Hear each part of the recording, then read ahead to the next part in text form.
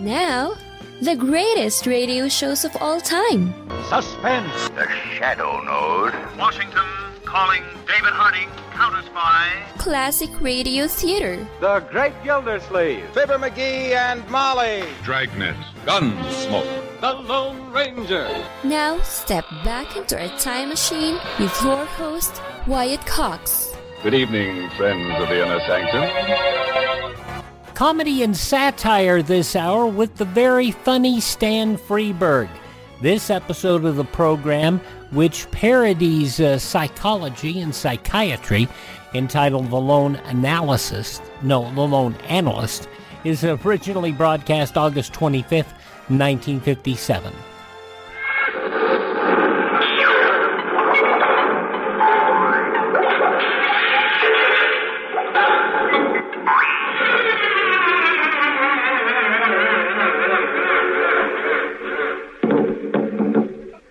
That was the outcome of the Floyd-Patterson-Radmacher fight. Now, let me tell you what this is. This is the seventh show of the series of a brand new radio series. From Hollywood, we present the Stan Freberg Show. With the music of Billy Mayer. Plus the songs of Peggy Taylor with Doris Butler, June Foray, Peter Leach, and the Judd Conlon Rhythmaires. You may not find us on your TV. Because in case you did not know, we're being brought to you on. Brought to you on. Brought to you on R-A-D-I-O.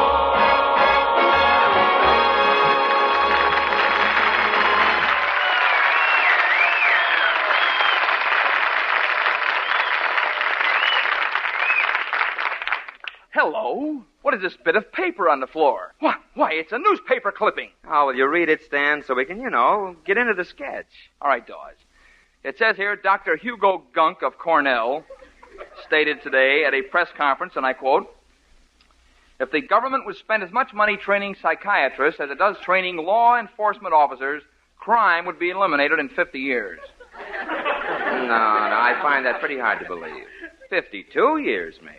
Yeah, well, anyhow, this gives one pause to wonder what it would do to the fearless six-gun toting heroes of the radio serials. Would the U.S. Marshal become the U.S. Analyst and trade in his gun for a couch? End of quotation. Gosh, Dawes, you think they could ever make the Lone Ranger a psychiatrist? Nah, it never work.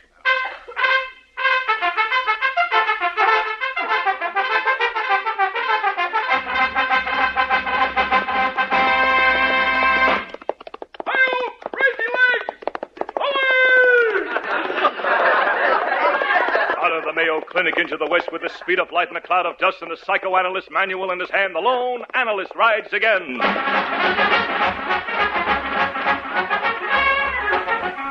Near the little town of New Roces, New Mexico, a masked man and an Indian press forward into the gathering twilight. Hurry, pronto. Press forward into the gathering twilight. Got to get to Grandpa Snyder's if I'm going to straighten him out before he cracks up. Chemo Slobby. Faster, pronto. Faster. Get him up, Scooter. Gee, if it wasn't that we needed a switch on Get 'em Up Scout, you could have a horse instead of a scooter. Constant hopping play havoc with soul of moccasin. Whoops. A word of caution, pronto. You have a choice of three things to say. Get 'em up, Scooter. And chemo slobby, you have no other lines.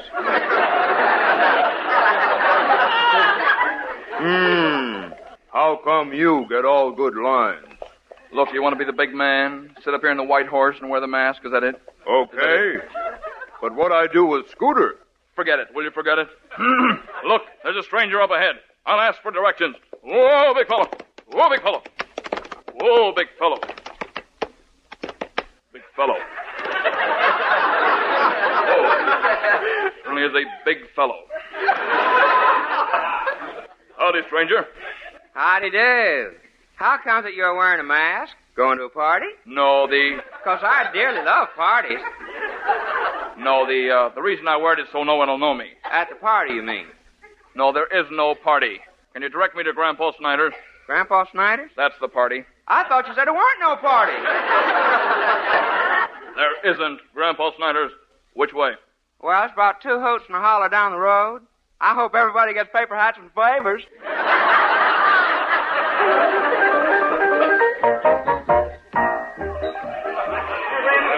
How about a little shot of old boot? I don't mind if I do. Hey, Luke. How come they're serving drinks to that kid down to the end of the bar? That ain't no young kid. That's old man Grisby. He's 104 years old. 104-year-old? Mm-hmm. Why, he's got a face like Bobby Breen. How can he do it? Well, let's mosey up behind him quiet like. He's getting ready to order now.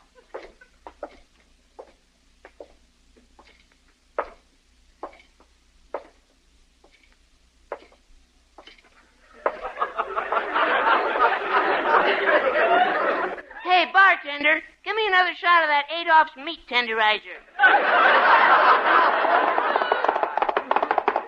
Whoa, big fellow. Whoa. Greetings, gentlemen. Allow me to introduce myself. I am the Lone Analyst. Howdy, Analyst. Have straitjacket. We'll travel. Going to the party, eh? No, there is no party. That's a mighty strange-looking saddle you got on your horse, Analyst. Yes, it's the only saddle in these parts that opens up into a couch. Gee, Analyst, that's quite a rig. If you think this one's something, you should have seen the saddle a friend of mine had. He loved picnics, and his opened up into a redwood table and 2 benches. It sounds like a real crazy saddle. Sure does. Sure was. Got him up, Scooter. Kemoslobby. What did you say that for, Redskin? No reason. Just making small talk. Can you direct me to Grandpa Snyder's? Why, yeah, it's about 2 miles down. Hey, how come that big white horse cackles instead of whinnying?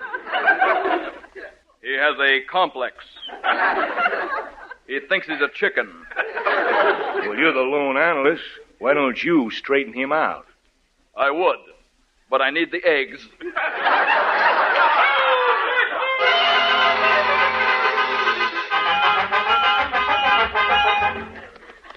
Pronto. Through analysis, perhaps we may help.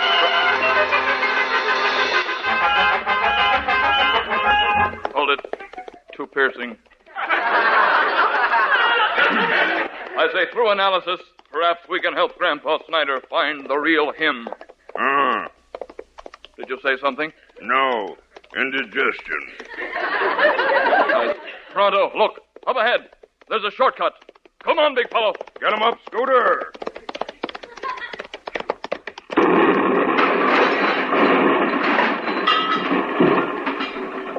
Darn it. Some wise guy painted a shortcut on those rocks.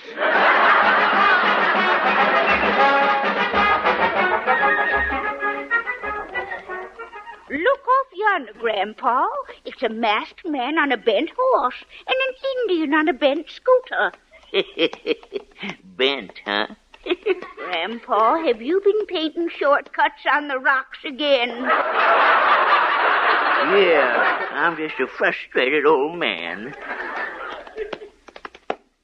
Oh, big fellow.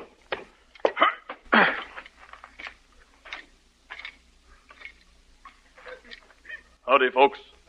You must be Mrs. Snyder. Speaking, and this is Grandpa. Yes, he's the one I've come to see. What for? To straighten me out? Partly. I thought you said there weren't no partly. There weren't. I mean, boy. Steady, Leghorn. Steady. Leghorn? That's a funny name for a horse. Yes, well, he has a mental block. He thinks he's a chicken. Oh, well, that's nothing. We got a chicken over there who thinks he's a horse. Yes, well, I'm the Lone Analyst. I reckon as though it's my duty to straighten him out. Well, I appreciate your offer, Analyst, but we like the chicken to think he's a horse. Why? Because he's won the Kentucky Derby 3 years running, that's why. Oh, I see him now. The chicken wearing the little saddle and reading his press clippings. That's him. Hold it. Where could he get a jockey small enough to ride him? Oh, he knows a gopher who thinks he's Willie Shoemaker. I'll accept that. Now, analyst, about Grandpa. He thinks he's a Great Dane, and I can't tell him no different. I see. How long have you been obsessed with this idea? Ever since I was a pup.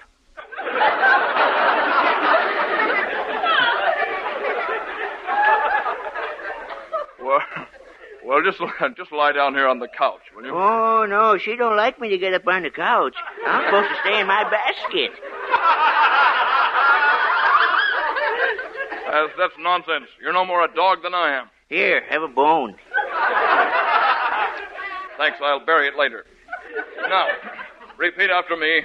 I am not a Great Dane. I am not a Great Dane. I am Grandpa Snyder. I am Grandpa Snyder. And once again, I am not a Great Dane. I am Grandpa Snyder. I am not a Great Dane. I am Grandpa Snyder. Hey, Ma, I'm well. I'm well.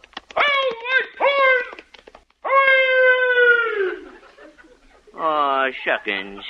He's gone, and I wanted to thank him. Who was that masked man, anyhow? Beats me, but I'm well. You are? Sure. Feel my nose.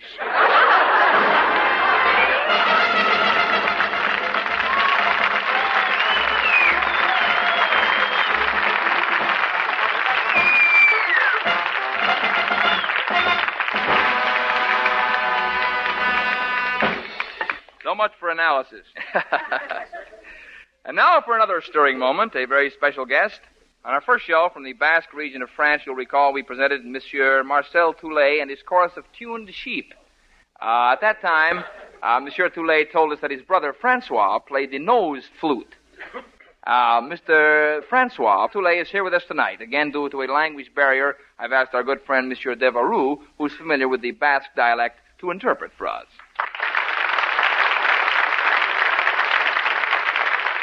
It is a great pleasure. Ladies and gentlemen, the nose flute is a bamboo tube. There's one hole into which the air is blown and two to let it out. Now, perhaps he will fill us in on how he plays it. I ask him. L'on sait pas le temps en séparation technique, puis l'on conçoit nose flute, plus froid. He say he plays it with his nose. Fine. Well, let's get a little history of the instrument. So, this is from the Basque region of France, eh? L'on sait pas le Basque region of français, pourquoi c'est pour toi? He says he thinks you are off your rocker. He got it in Hawaii. What'd he say? What'd he say? I'm sorry to tell you that, but that's Hawaiian. He has switched languages. Oh, fine. Monsieur Freberg, we are undone. I cannot understand him. Billy May, you've done quite a lot of time in the islands. Do you know the language? Sure, Daddy-o. Tahuya muya, puya kuya kuya, man. Ahuya kula ua. Well, what did Monsieur Toulet say? He says, like, man, the whole thing is bugging him, and if he'll knock off the quacking, which he digs the least, he will get on with the nose flute turkey. What did he say? Monsieur Toulet? Mr. Billy May. Oh, never mind. What's he going to play, Billy? Music from the islands? I'll ask him. Ilue muya bula Honolulu Scooby-Doo. Honolulu Scooby-Doo, Yakahula Dixie-Ula. He says like he only makes Dixie. Well, a Basque playing Dixieland on the Hawaiian nose flute should be a novelty. Hit it, boys.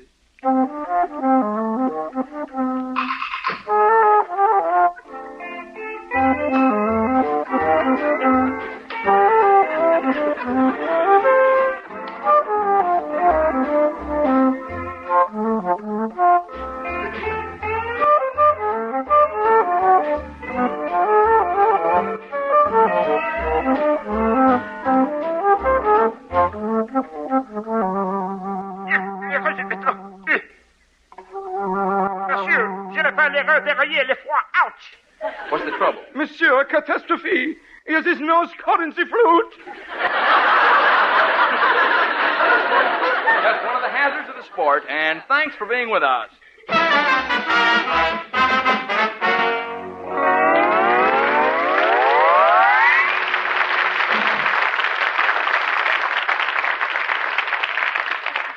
I wonder if the Blue Cross covers something like that.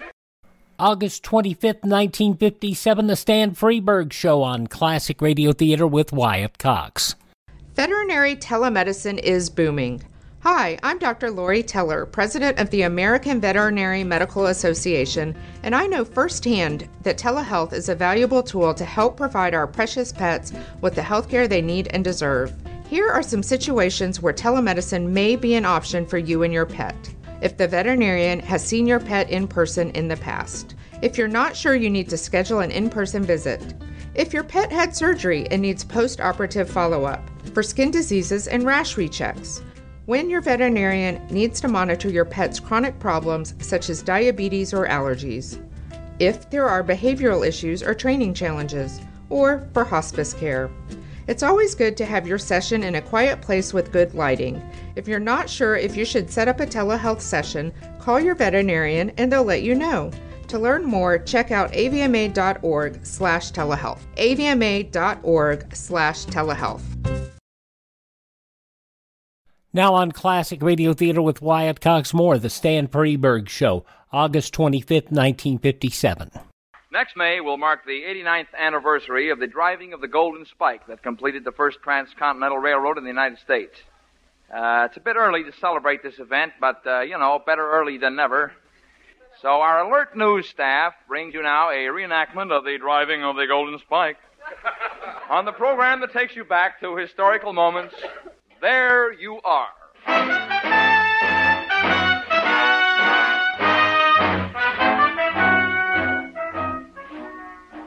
This is Hal Whibley of There You Are. We're at Promontory Point, Utah, where the rails of the first transcontinental railroad will soon meet and be joined by a golden spike. They are now only 1 mile apart, and they are working like mad. While we are waiting for this historic meeting, we switch you to Chuck Grisby of There You Are. Thank you. This is Chuck Grimsby. I am stationed near the point where the rails will meet at the Iron Horse Bar and Grill. Beside me is Mr. Patrick Hammerhead Grogan, the man who's been chosen to drive the Golden Spike. Mr. Grogan, will you tell us how you came to have the honor to be chosen as the man to drive the Golden Spike? Well, you see, I was working on the track yesterday. Yes? And the fireman, he comes up to me and he says, "Hey, Grogan, you doing anything tomorrow?"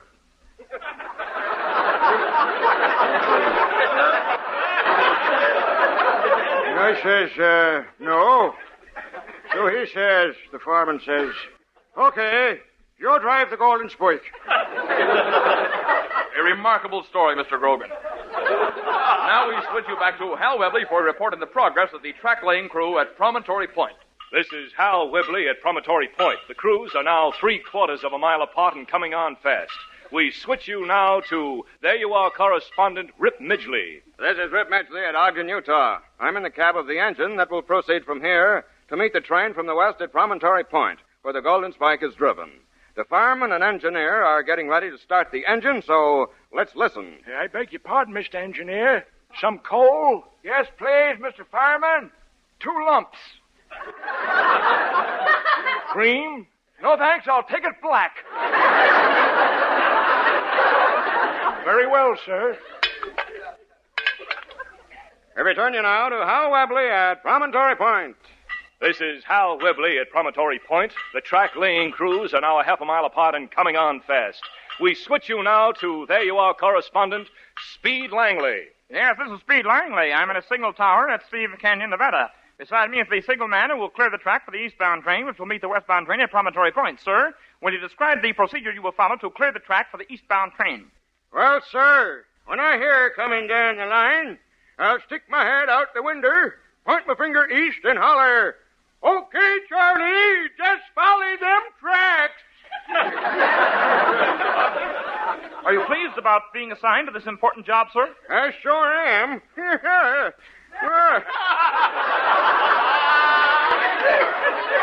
I waited in this gall dang tower Nigh on to 5 years before there was any track going by at all.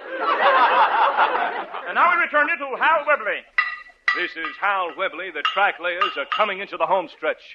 The East is ahead by half a length, and they're coming on fast. They're approaching the finish line. The West is gaining. The West is at the finish line. Now, wait a minute. The track layers from the East have stopped. They're still 2 feet short of the finish line. I'm trying to get close to the track layers to find out why the East stopped so suddenly. Here's the foreman coming this way. Oh, sir, would you mind telling me why the track layers from the East have stopped? We're short by 2 foot. Well, what can you do? We could go back to Chicago and push a little.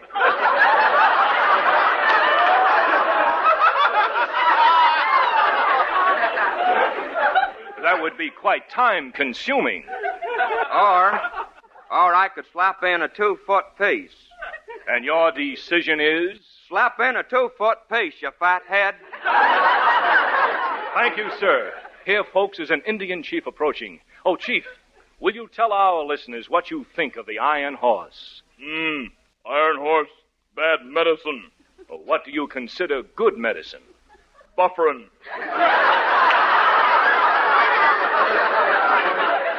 And the conclusion of the Stan Freberg Show from August 25th, 1957. Following these important words, you're listening to Classic Radio Theater. You ever make a change and then think, why didn't I do this years ago? Well, that's how people feel about switching to Medishare for their health care, especially now with inflation the way it is. People are very happy with the savings. Most families save about $500 a month when they switch. It's a huge help when prices are going up so fast in so many other areas. And Medishare's customer satisfaction rate is double that of health insurance. It's just a different experience, and people really like that. Medishare is an alternative to health insurance. It's a community of Christians who share each other's healthcare bills, and it's been going strong for over 25 years. It really is the gold standard, the most trusted name in healthcare sharing. Find out why people love it, find out why they rave about the customer service, and find out how good it feels to save some money right now. They're super easy to talk to. Here's the number, 833-34-BIBLE. That's 833-34-BIBLE, 833-34-BIBLE.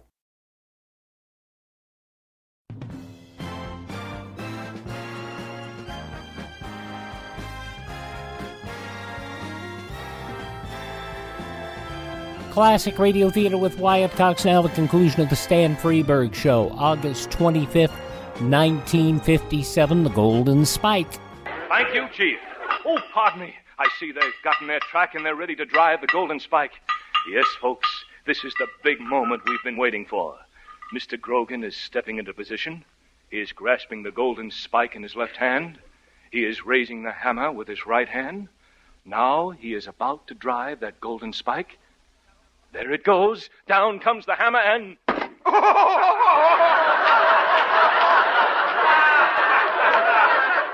he hit his thumb on the first try. Hey, now he's trying again. There he goes. He did it! He did it! The Golden Spike is driven, and now here comes the trains. One from the east and one from the west. They're speeding to the meeting point, the historical spot at Promontory Point where the east and west will meet.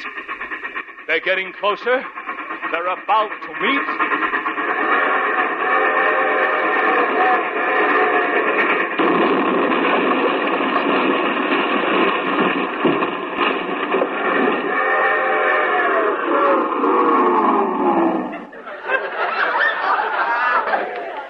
They met. I'd like to get President of the United States, Ulysses S. Grant, and get his reaction. Oh, Mr. President, would you say a few words about the meeting of the trains? It would appear to me they should have laid 2 tracks. Thank you, Mr. President.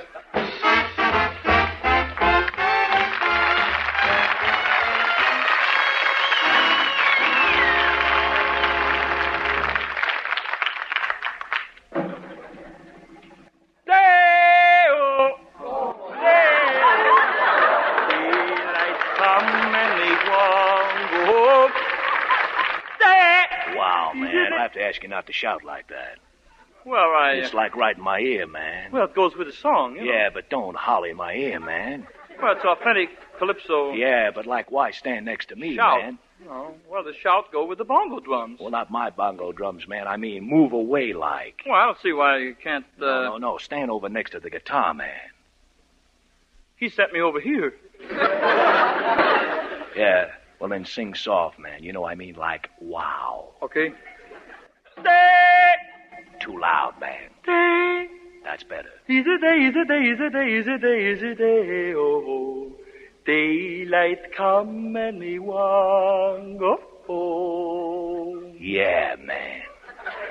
Work all night and a drink of rum.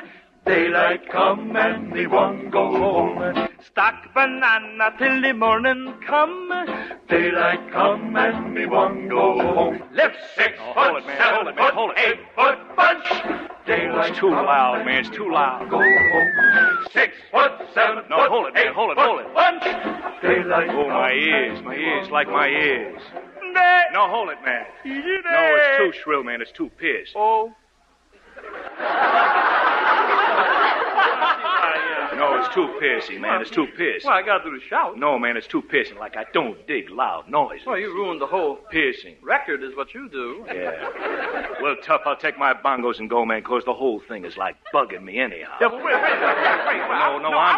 I'm cutting, man, like I didn't want to make this gig in the first place. No, wait a minute. I'd be soft. Yeah? I'd be soft. Yeah, well, back off from me, man. It's too piercing. Okay. How's this? Too loud, man.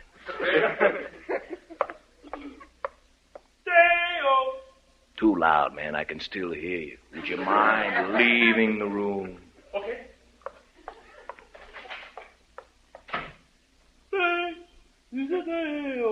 Crazy.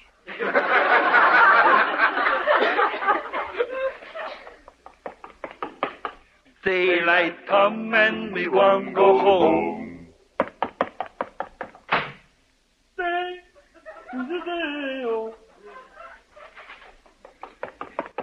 Daylight come and we won't go home. Hey, beautiful bunch of ripe bananas. Daylight come and we won't go home. Hide the deadly black tarantula. Daylight come and we won't go home. Don't sing about spiders. I mean, ooh, like I don't dig spiders. He goes, hide the deadly black tarantula. Ooh. Daylight come and we won't go home. Is that it? Can I leave now? No, not yet. We got a big finish.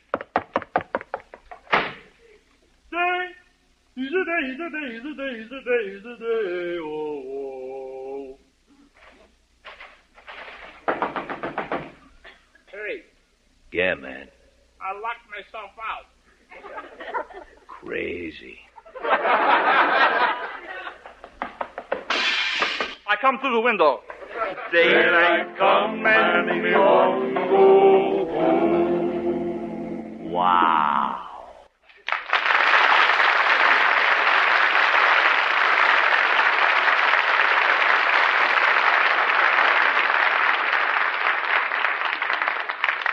Thank you. My thanks to Peter Leeds for interrupting me in the Banana Boat song. So, till next week then, let's see. Next week we'll bring you the Lone Psychiatrist, Monsieur Toulet and his nose flute, the Banana Boat song. No, that's what we did tonight. That's right. I don't know what we're going to do next week. Oh, yeah, we're going to do St. George and the Dragonette and many other things, too. So until next week, this is Stan Freberg saying thanks for listening, God bless you, and good night.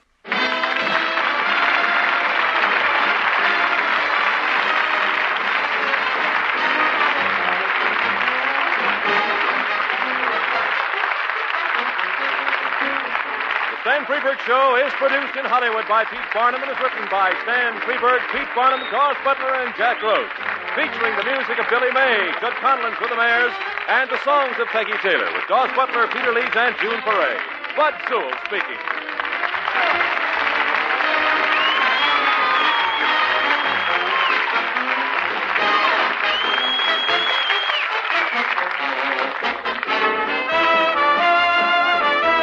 August 25th, 1957, The Stan Freberg Show on Classic Radio Theater with Wyatt Cox.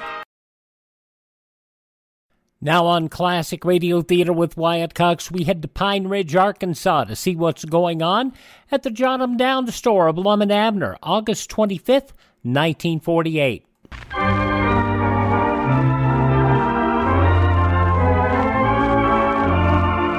And now let's see what's going on down in Pine Ridge. Well, as we look in on the little community today, we find the reckoning date of the Donnelly will drawing closer. Abner still has a few possessions left, and in the meantime, Lum is the one who's getting into debt. As we look in on the little community today, we find Abner in the Jot 'em Down store. Lum is just entering. Listen. Come in. Oh, it's just you, Lum. Yeah, Granny, that Cedric sure getting to be a hard man to deal with. He is, huh? I guess that little Duty Bates has been pumping him full of ideas. Well, did you ever get him to sell you that property? Yeah, I finally got it for $6. For $6? Yeah, for a while today he wanted $90,000. $90,000? Yeah, I don't know where he ever got a figure like that. Well, Lord me, how'd you ever get it from him from clean down to $6 from $90,000? Well, it was his own suggest, sorter. He finally said he'd take $90,000 or $6 and all the peanut butter he could eat. Lord me, chunk style? Chunk style. That boy. So natural, I taken him up on that offer. Oh, sure. I figured he could take the peanut butter out of your half of the store as long as you want to get shut of everything anyway. Yeah, sure. Well, how'd you make out with Squire Skimp then? Did he take the property in on your note? Oh, yeah, he was easier to deal with than Cedric. He was, huh? Yeah, I think there's some kind of development going on around that land, so he was sort of anxious to get that property back. He wouldn't actually let on, though. Well, I'm sure glad he taken it. Well, now you got your note paid off, and I'm shut of that property. All I got to get rid of now is my half-interest store here, and I'm broke. Yeah, you're doing way yonder better than I ever thought you would. Here, a few weeks ago, you owned a home and a lot of land. And... Hey, wait a minute. You still got that oil stock. Huh? Don't you recollect you sank $1,500 in that oil company Squire got up here a while back? Oh, yeah, but that stock ain't no good, Lum. No, it ain't, but then again, it might be, you know. And if them lawyers in St. Louis finds out you've got $1,500 worth of any kind of stock, they're going to think you're holding out on them. That you ain't actual broke after all. Yeah, but you know as well as I do, Lum, any stock Squire Skimp sells you ain't worth nothing. I bound you couldn't sell that junk for 30 cents. I tell you, why don't you just get a hold of Cedric or some young'un and sell them the stock for, say, 10 cents a share, and they could use it for money to play store with. Would that be honest? Yeah, I don't know why it wouldn't be. Well, I doggers, I'll do it then. You sort of scared me with all that talk about not getting the inherit after all. I don't know what I would do, Lum, if I missed out on that. Well, I don't either, to be honest. Go to the poorhouse, I reckon. Yeah, the only trouble with that is we ain't got no poorhouse here. Well, why ain't we? Well, I don't know. Swamp Pine Ridge is awful behind time. After, it looks like every time somebody brings it up at a town council meeting, most all of us has voted again it. Figured we couldn't afford one, I reckon. Well, I doggers, I ain't gonna vote again it if it ever comes up again. Hey, could I bring it up myself? Why, sure, you're a citizen. I am, huh? Yeah, I might could get out a petition and get a lot of folks to sign it. And then get a bill passed to raise enough money to build a nice, up-to-date, modern poorhouse here in Pine Ridge. Doggers, I'm gonna do that. Yes, sir. Would be a good thing, no doubts about it. Oh, we need it bad. Have all the modern improvements, running water and electricity and nice furniture and radios in every room. Hot dog. Billiard tables and places for 'em all to gather of evening, play cards and checkers and flinch and dominoes and visit with one another and all such as that. Discuss the stock market. Doggers, now that would be nice, wouldn't it? Just sort of spend all your time visiting with your friends, just taking life easy. Why, sure. The county feeds you. No worries about where your next meal's coming from. No. Might even put in one of them golf courses like they got in there at the county seat. Give each feller a sack of golfing bats and let him get out there on the golfing field and enjoy himself. Oh, I would love to do that. You know, I stopped there along the fence and watched them play one day when I was at the county seat. I never did quite understand it. They stand there and face one direction and knock the ball the other, and then everybody go look for it, but I reckon they was having fun, they appeared to be. Well, it's sort of like growed-up shinny, I think, except you use a little round ball instead of a tin can. Uh-huh.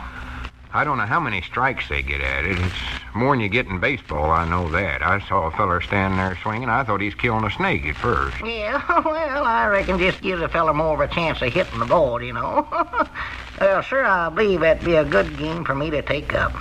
I just never knowed before how nice it would be to live in a place like that. Oh, a feller'd have the time of his life. Why, sure. Never have to do another lick of work as long as he lived. You figure if a feller got out a petition and started raising money, why, Pine Ridge could build a place like that, huh? Well, if you got the bill passed, well, then that'd raise the taxes to where the town had the money to build it. Yeah, get that bill passed. Now how do I go about doing that? Well, at the next council meeting, why, you take this petition along and show them how many folks have signed it, and that'll prove that everybody's for the idea, and then somebody will make a motion about raising taxes for it, and then somebody else would second it, and then everybody says A, or if the majorities of them says it, well, then it's all set. Uh-huh. Of course, now, that'd raise my taxes, too, though, wouldn't it? Not if you're in the poorhouse. Huh? If a body's in the poorhouse, he don't have to pay no taxes. He ain't got nothing to pay taxes on. Oh, doggies, that's right. Why, sure. That's the beauty of it. We wouldn't have to pay nothing. We? Yeah? You couldn't get in there, Lum. I'm the one that's going to be broke, not you. Oh, yeah, that's right, ain't it? Yeah, I'm broke. Well, what I could do is come over there and visit you most of the time. Over where? Well, wherever it's at, wherever they decide to build it. Oh, that's right. There ain't been no place picked out for it yet, has it? Offhand, I ain't got no suggest for a good place neither. Well, let's build it on this side of the hill, anyway. What hill? Well, any hill. They always say over the hill to the poorhouse. If a feller's poor enough to go to one, he oughtn't to have to climb a hill to get there, Lum. That's right. It'd be better if he's downhill, wouldn't it? Yeah, the way my rheumatiz been cutting up lately, I don't want to climb no hill. Believe my giant water's dried up. I can't hardly get around. I oughtn't to have it too far from town, so in case we do decide to come into town low for a while, wouldn't have to walk too far. Yeah, Mike could put it down there along the river summers. Then if we got tired of playing checkers and golfing and pitching horseshoes such as that, why, it'd be handy to go fishing. Yeah, now that fishing sounds good to me. That's a good point there, yeah. I'd say down along the river there'd be the place for it. Yeah, Yes, sir. might put it right down there along Big Eddy. There's as fine a hole of water for fishing as is in this whole part of the country. Oh, there's fishing there, all right. Cedric and Gomer Bates keeps the trot line set across there the biggest part of the time. They catched a channel cat the other night, weighed better than 12 pounds. Well, yeah, a feller can go down there in the shank of the evening most any day when the signs is right and catch a right smart chance of sun perch. Oh, yeah, feller has to hide behind a tree to bait his hook. The more I think about it, the more I believe Big Eddy's a place to go. Yeah, of course, only trouble there is that's a right smart piece from town. It'd be an awful long walk. Yeah, it is a pretty good poke down there, all right. Of course, I reckon we could have a bus there on the place to haul us wherever we wanted to go. Bus? Yeah, I think most of them places general has one. That's a good idea. Maybe I could do the driving. I believe I'd like that. Might get kind of tiresome just playing checkers and fishing all day long. Now, who owns that land along there around Big Eddy? Huh? It'd be something we'd have to look into. That land would have to be bought up first. Yeah. Well, I ain't for sure now. I believe most of that ground on this side of the river belongs to Uncle Henry Lunsford. Well, we'd want it to be on this side of the river, all right, so if the river was up or something, we wouldn't have no trouble getting to town. Yeah, I'm glad you thought of that. Yeah. That little stretch of ground just on the other side of that hill there at the mouth of Shack Creek would be a nice spot. Yes, sir, that'd be the very spot right there at the mouth of Shack Creek. Yeah, we could get Grandpap and Charlie Redfield and some of the fellas we like to move out there, too. Yeah. Mose Moods won't be sure and get him. He's such a clown. Oh. Full of buffoonery. Yeah. Keep us roaring all the time. You know, I believe I better call Uncle Henry right now and see if he'll sell that ground. Yeah, I better call him. Yes, sir, I'll call him. Of course, if he won't sell, we'll have to start looking for a piece of ground somewhere else. Well, I don't want no other ground. That's it right there. That's the place Hey, for buddy. it. Hey, I want to get some of that peanut butter I got coming to me. Get some of that what? Can't you talk plain? Peanut butter. Oh, yeah. Well, go right ahead and help yourself, Cedric. The chunk style's on the upper shelf, I believe. I don't believe there's nobody at home over at Uncle Henry's place. You fellers ain't got no more deals you want to make with me, have you? I'll come out pretty good on that last one. Well, keep ringing them, Amy. Uncle Henry might just be sleeping. Granny, Cedric, I believe we have got another deal for you. How'd you like to buy some oil stock? Mom? Hello? You can Hello? get this stock for 10 cents a share. Hello? Just a minute, I'll get it for you. It's in the cash drawer, ain't it, Abner? What'd you say, Lum? Oh, nothing. I found it here. Well, ring him one more time, Amy. Now, he's bound to be around there somewhere. Yeah, here you are, Cedric. It'll make good play money, or to have a lot of fun with this. Boy, that's pretty stuff, all right. Can I actually buy something with it? No, you can't buy nothing with stock, especially not this stock. But you can play store with it. Tell you what, you can have the whole batch of it for 50 cents. How's that? Oh, gosh, yes. That sounds even better than that other deal you made. Well, all right, Mamie. Much obliged for trying anyway. Goodbye. Here's my 50 cents, Mr. Lum, and I'm sure thankful to you. That's all right, Cedric. Don't forget your peanut butter. Hey, wait a minute. What's he got there, Lum? Well, that's that oil stock of yours. You're taking the whole batch of it. Well, here, Cedric, you give me that stuff back. Well? Give me that. Why, Abner, you crazy idiot. I just did you a big favor. Big favor? Why, sure. If you keep that stock, you'll lose that $100,000 inherit. Well, that's what I want to do. Huh? Since we've been talking about that place down there by Big Eddie, I don't want that inherit money. I want to live in a poorhouse.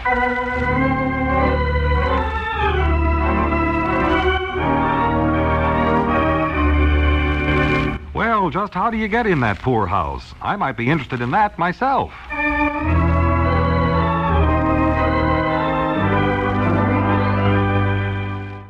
Yeah, Abner apparently was a customer of a seed company, and the person who owned the seed company chose Abner to leave his inheritance to, on the terms that by the date that the will was to be read and executed, he had to be totally flat broke with no money at all.